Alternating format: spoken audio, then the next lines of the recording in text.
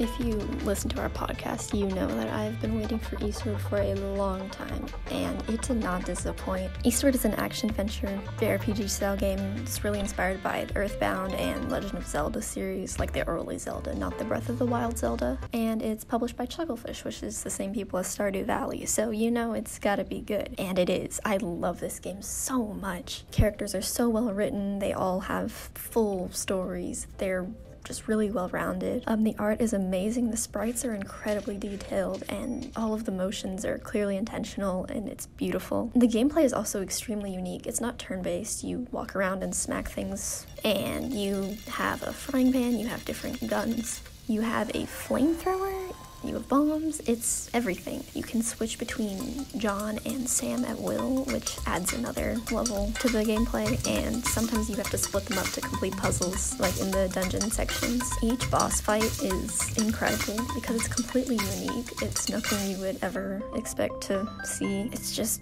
beautiful. The story is also incredible. I don't want to spoil anything, but the ending is just really satisfying, I think. You don't feel like you got scammed at the end.